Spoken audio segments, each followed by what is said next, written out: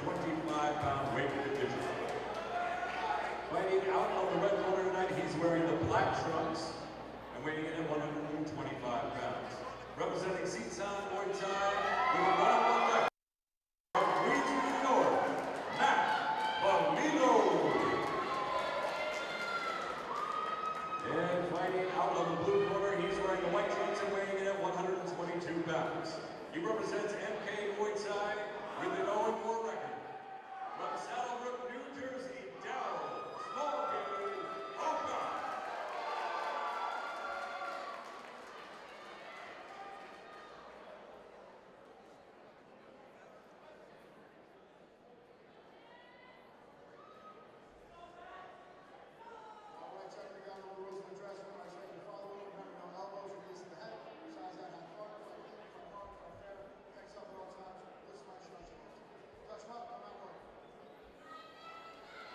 Pair of 125-pounders set to square off on Friday night fights, brought to you by Mohegan Sun Resort and Casino.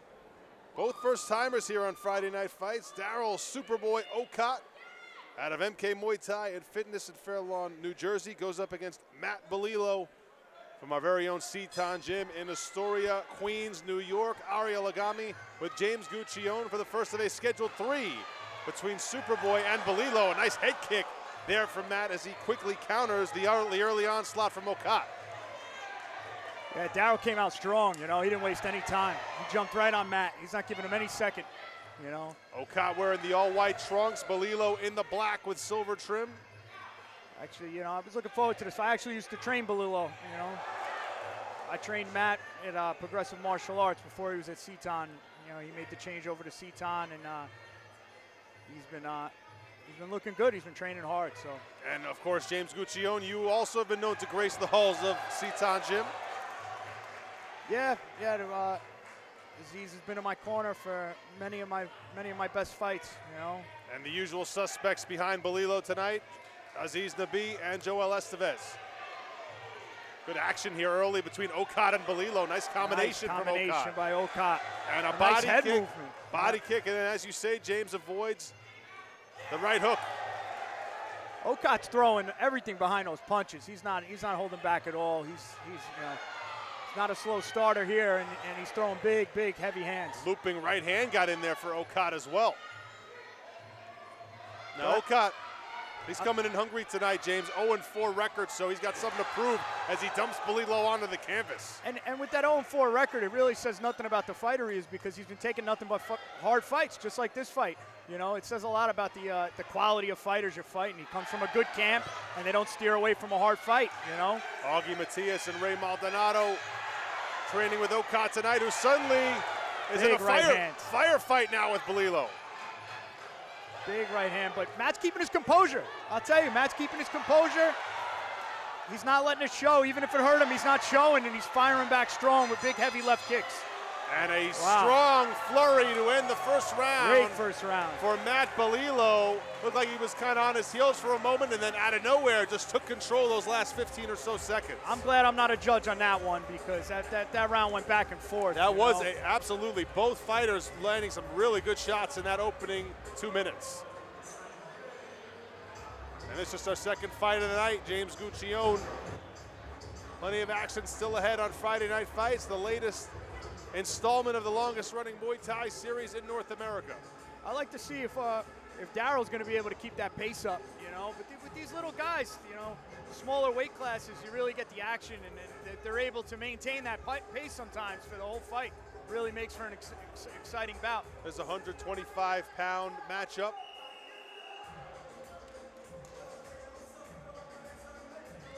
Both guys appear to be in tip-top shape, you know. So Ocot came out on fire out of the blue corner. Balilo responded. Ocot went back again in the final 10 or 15 seconds of round one. Touching gloves for the second round. I'd like to see that.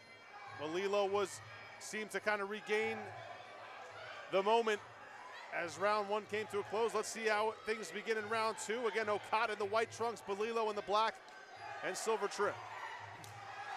Big left kicks out of Matt. He's utilizing his left leg really, really well against Daryl, you know.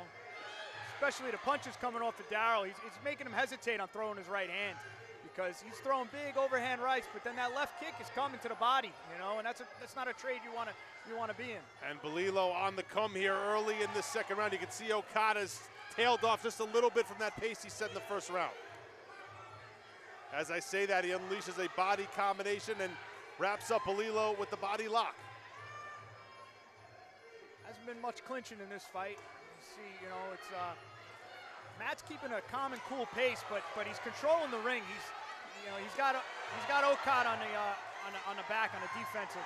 He's thudding backwards now. Thudding body kicks to the ribcage area of Daryl Ocot, and also the right arm starting to show some damage as he's blocking some of Balilo's kicks. Yeah, these middle kicks from Balilo, even the ones that are landed on the arm, those are not blocked. You know, that's landed on the arm, and that's hurting. It's causing damage.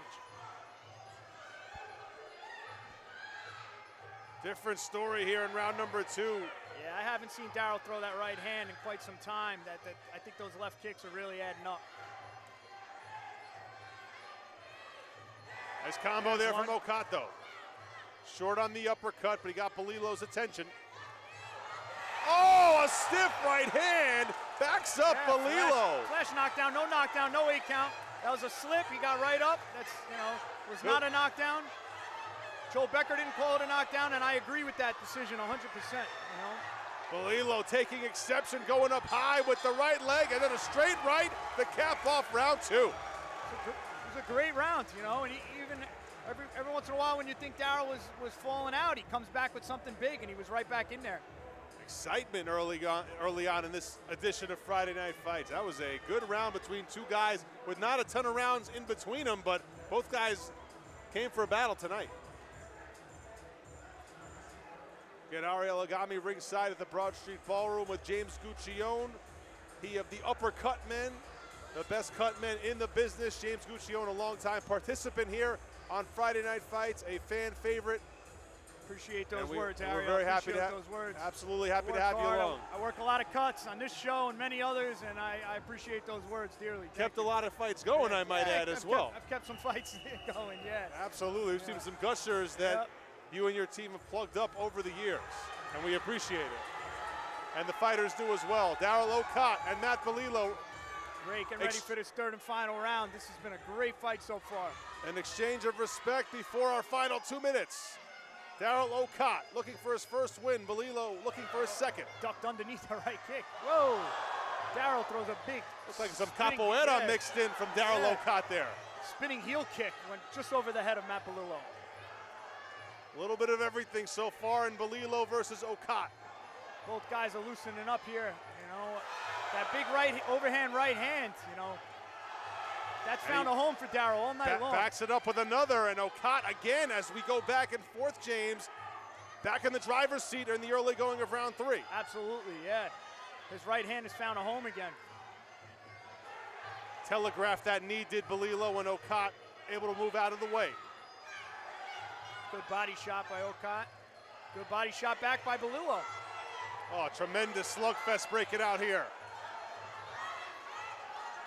Ocot with the right hand again. That right hand's finding a home. Body kick by Balilo. Those have been the 2 signatures. Yeah, that's every time he gets hit with the right hand, he knows that he's got to work the left round kick to shut that arm down. Jumping knee for Balilo, and another one fires into the midsection of Ocot. Both of these guys are still fired up in the third. There's no sign of fatigue on either one of them. Incredible, because both guys have really done a lot of work in there. Yeah, there's been a lot of output in these rounds. Beautiful counter by Ocot. Corralled the left leg of Balilo and fired a low leg kick of his own.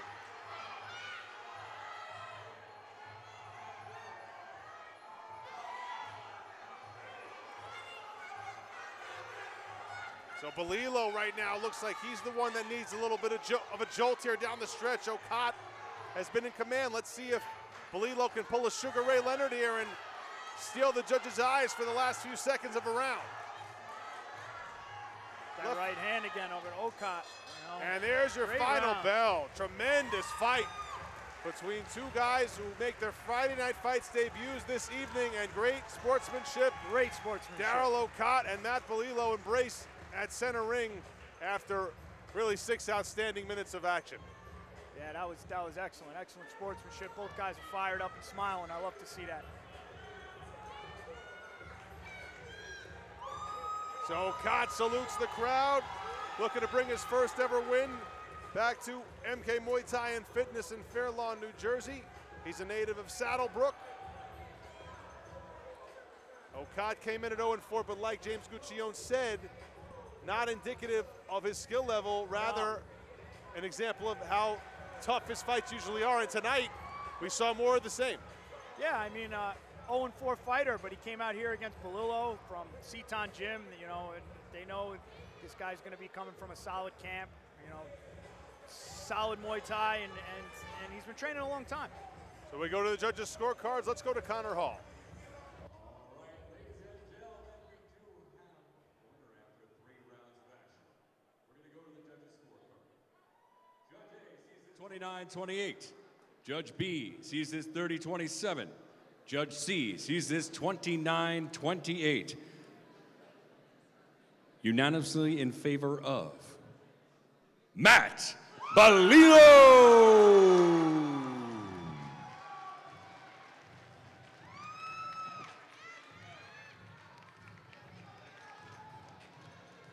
Well, James Guccione, that you said in the very first round that you would not want to be a judge for this fight, and I think this fight could have easily been scored the exact opposite way and still been fair. Yeah, it was an excellent fight, but I do believe the judges got it right. You know, but there was a lot going on. I think Matt showed more tools. You know what I mean? Daryl scored a lot with the right hand, but overall the use of the tools. You know, in Muay Thai that scores heavy. The use of your weapons. The more weapons you're using, the higher you're going to score. There was kicks coming out of him, punches, body shots. He threw knees in the 3rd round, which we thought he was losing, but he was throwing knees. So I think they had it right. They're scoring Muay Thai properly here. Well, Daryl Ocot takes another tough luck loss. Matt Balilo improves to 2-1. This is Friday Night Fights.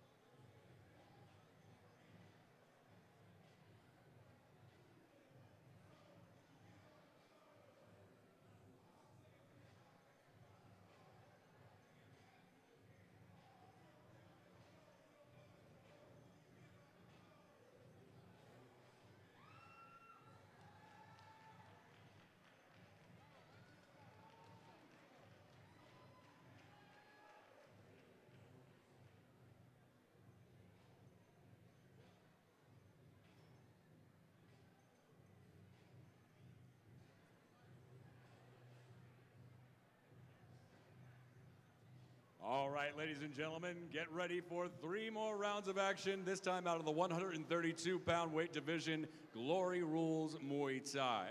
Fighting out of the red corner, she's wearing the pink trunks and weighing in at 131 pounds. Representing Square Unity MMA with a 1-1 record. From Bronx, New York, Erika Hirano. And fighting out of the blue corner, she's wearing the black trunks with the white and green trim and weighing in at 130 pounds. Representing Animals MMA with an 0-1 record, from Larchmont, New York, Caroline Scarpa.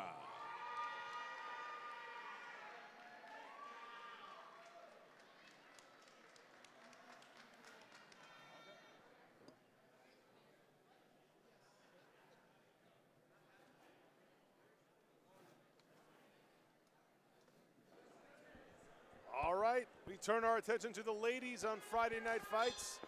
132-pound battle between Erika Hirano in the red gear and pink trunks going up against Caroline Scarpa in the all black with the blue shin pads. Caroline didn't waste any time. She came right out. She didn't want to touch gloves right off the bat. She wanted to just get right to business. First time we've seen these two ladies on Friday Night Fights. Scheduled for 3 rounds here, as you can see, full gear in use. Scarpa coming forward for the first 30 seconds of this fight. Hasn't stopped throwing punches and kicks. From the southpaw position, we got a southpaw. She's pushing right forward. Lower leg kick from Scarpa. A lot of strikes, a lot of output coming out of Caroline. We'll see if this ends up causing a problem for either of these women later on in the bout.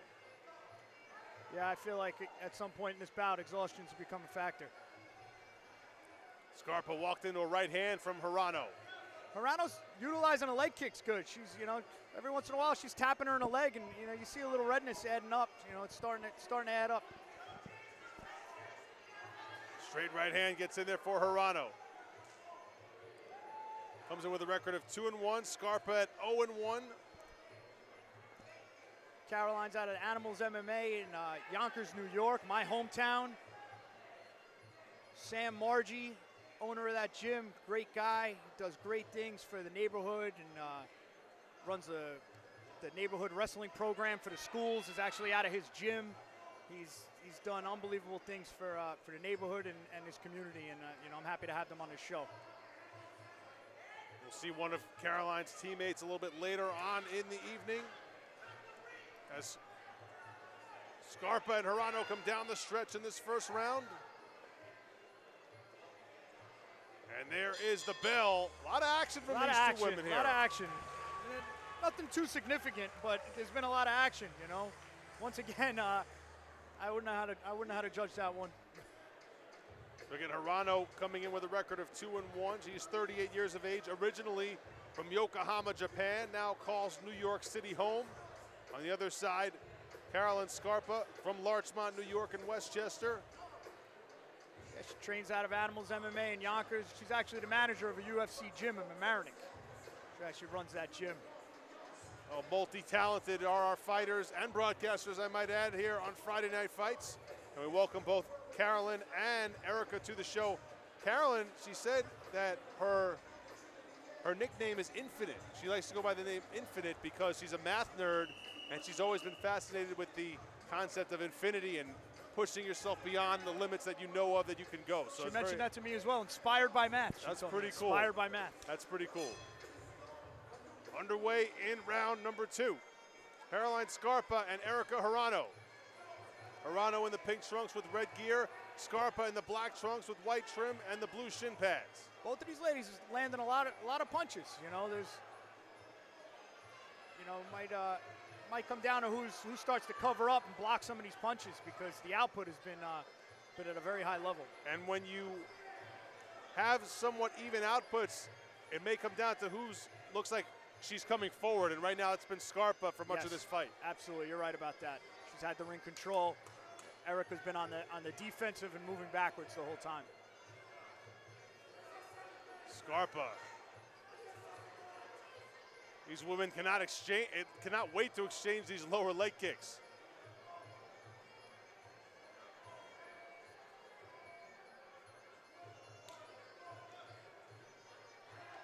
Center of the ring, Hirano and Scarpa. Again, it's Caroline moving forward.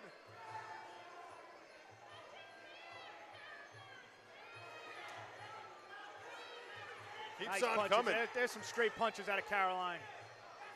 Maybe starting to take a little bit of a toll on Hirano. Yeah, she's backing up a little more, and I see her guard isn't up as strong as it should be. She's starting to show a little sign of fatigue. Hirano comes from a program that's a little bit unorthodox in the martial arts world, James. She fights out of Square Unity MMA in the Bronx, trains with Mark Hanna, but there's no official head trainer at Square Unity. It's almost like a fighting co-op. Yeah, and they're, I got to say, nothing but good things about them, though. I mean, Mark has shown up and fought here many times. He's taken a short notice fight against a very tough fighter, and he goes the distance. He shows up to fight. He's always got a smile on his face. You like to see that, Absolutely. Final seconds of round number 2 tick away. Hirano and Scarpa through 2 of a scheduled 3. You can see Scarpa on the right side here, serene. And Erika, yeah. And both of these they women. both looked exactly the same, heading back into the corner. Both are a little bit depleted, but Scarpa really kind of turned up the jets a little bit that last 60 seconds or so. She did. I think it's going to come down to this corner work and really catching your breath. And how about Hirano not even taking a seat in between rounds here? There's no stool in her corner at all. That's a Seton Gym thing. I mean, anytime you see the Seton Gym, you see no stool. So maybe she's been watching Aziz and the gang in the corner, because we never get the stool. As you can see. I know the only time I ever got the stool. I know the only time I ever got the stool, I was in serious trouble. James Guccione longingly wishing he had a stool for some of his battles that he had here on Friday Night Fights. Anytime I knew I was sitting in a stool, I knew that the last round must have been really bad. Well, we've seen James do some tremendous work in the ring, and now he's doing tremendous work on the microphone with us here on Friday Night Fights. And of course, his continued success as one of the best cut men in all the land. Yeah, sitting in the seat, you know, if somebody starts bleeding, it's gonna get me antsy. And you're well dressed, Mr. Guccione, so we don't want to see that nice jacket get any blood on it. Wouldn't be the first time. I fought, and 2 fights later, the main event was bleeding, and I was dressed up, and I jumped in a corner. When there's a cut to be handled, James Guccione ignores the wardrobe. Business to tend to. Scarpa and Hirano continue to exchange here. See Scarpa maybe a little bit less English on those shots from before. As I say that, she comes down with a left hand. They didn't call that an 8 count. I don't know. That one, I could have seen an 8 count on that one. As Hirano gets up, she's met with some more leather from Scarpa.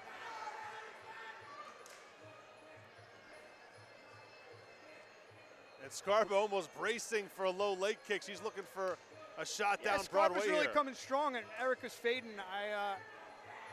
I feel like, you know, she almost should have got an 8 count in that position, but we'll see. You know, let's see if she takes that and does something back. Hirano almost looked like she was about to put Scarpa in a side headlock and start pounding away. Teep there by Erika. Right hand by Erika. But Scarpa undeterred. Pushing forward. Scarpa, she's coming straight forward, straight punches. We've seen Infinite do this for the entire fight. Even exchanges, but marked by Scarpa, moving forward. And that is the end of round 3 as Hirano and Scarpa embrace in the center of the ring. Good fight from both of these ladies. It goes to the judges now. Excellent, nice evenly matched fight, if I don't say so myself. I matched it, so I like to say that. James Guccione does it all. Some of the action here from round number 3. See, Hirano actually got off a couple of good straight shots there. And that's one of the risks for Scarpa, just basically plowing down the middle. You're going to run into some leather. She came straight the whole time. There was no angles, and she pushed straight forward. And there was the shot. So that was a tough call there, James, with a no knockdown.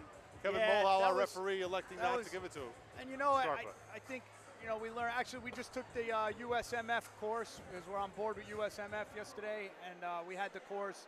And throughout the course, you know, a lot of their body language plays a huge toll in Muay Thai. And she sat down. She didn't jump right back up like Balilo, and you know, she didn't jump right back up. She sat there for a minute and she made a face. I feel like that's going to get you an 8 count. So we go to the judges' scorecards, and Connor Hall has the official particulars. Okay, after 3 rounds of action, we're going to go to the judges' scorecard. Judge A sees this 27-30 in favor of the blue corner. Judge B sees this 29-28 in favor of the red corner.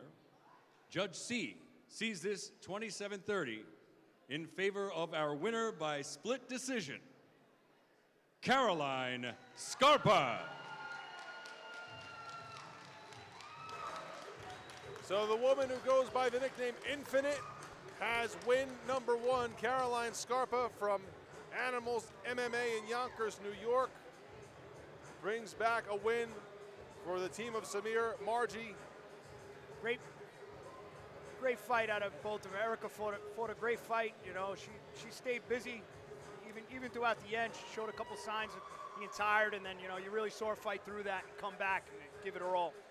Samir Marji and Erica Zeta cornering for Caroline there. Scarpa picks up a victory in her Friday Night Fights debut. Erika Hirano falls to 2-2 in her career.